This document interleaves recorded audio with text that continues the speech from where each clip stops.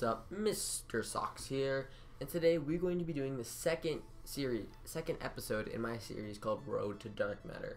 I have one video on it already, which is the first SMG, the CUDA, and I'll leave a link to that down in the description below. But today we're going to be covering the second SMG, which is the VMP. I believe, in my opinion, that this is one of the best SMGs in the games for many reasons. It's got a very fast fire rate, which makes it great for close range and medium encounters.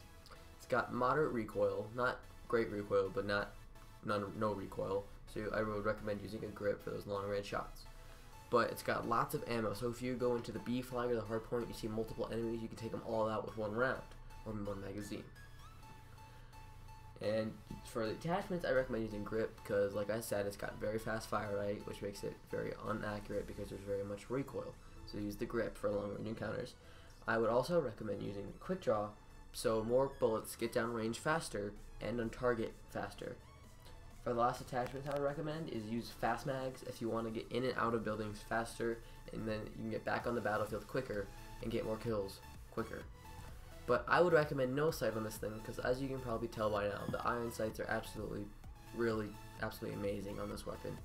And it's got, yeah, that's basically all I got. The headshots, like I said in the other one, use concussions, and if you stun them, once you stun them, go up next to them, get the easy headshot, or be lookout for AFK players. You just go up right next to them, just go get a couple quick shots and get a headshot. Easy as that.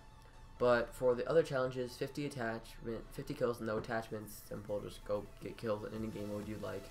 And then 50 kills in the optic and 5 attachments, again, simple, just go get kills in any game mode you prefer. And then bloodthirsties, those are just going to come over time as you play and progress through the ranks.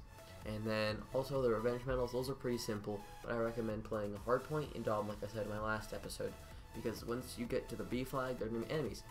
If they kill you, you run back, they're probably still going to be there, because the B flag takes a little while to capture and hardpoint doesn't move for every 45 seconds. So that's how I get the revenge medals. And then the double kills, just those are going to come as well. And yeah, this weapon is a beast. It gets you around the map fast. You gotta get both on accurate, and yeah, that's been it today, guys. I'll see you guys next time. Mr. Socks out.